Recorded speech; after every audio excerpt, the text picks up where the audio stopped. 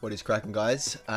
Just got on my lunch break and noticed that the Dnf Duel folks have uploaded another video.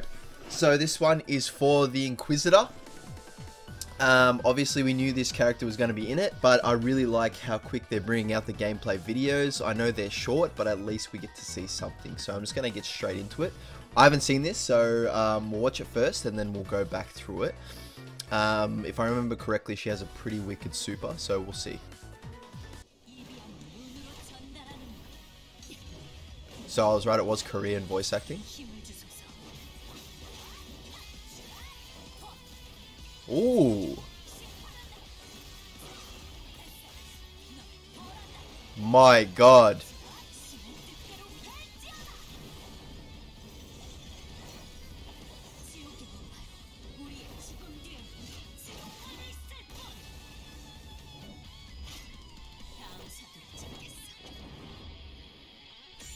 Alright, so obviously pretty sick already that, and unique that she's a Korean voice actor. So we'll just have a look at, see if there's anything new that we've missed. So we've got the intro here. Alright,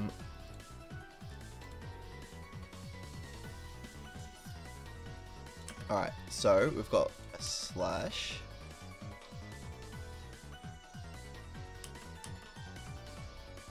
Alright, so that's probably a bread and butter combo. Pretty cool idea. Got the projectile, the grenade, and then you can even run up and finish it. Sorry, I didn't even see that part. So she does a normal combo, then into the grenade, runs up, and it looks like that yellow marker is like when you do a super or a special.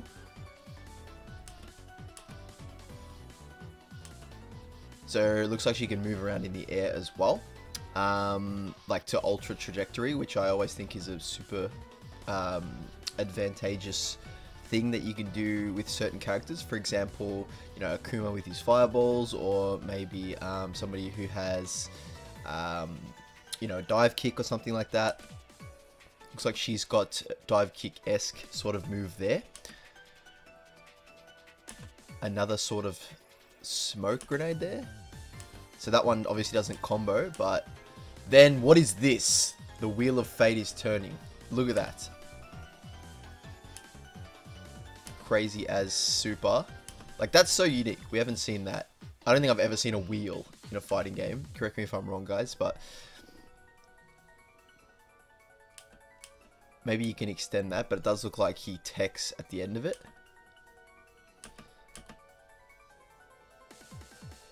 I love the dynamic camera angle as well. I'm guessing that's just another super. Zoom ins and stuff like that, like that's the way of the future. Arxis have got that in the bag. And of course we did see this in the very first trailer as well. But the fighter was actually the one getting attacked. Cool chain super. And then lights him on fire with a pillar.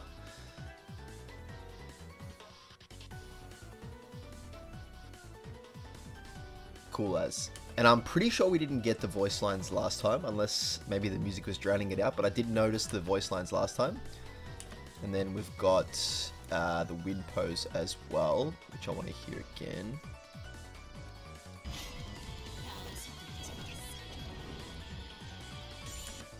I want to hear the start as well.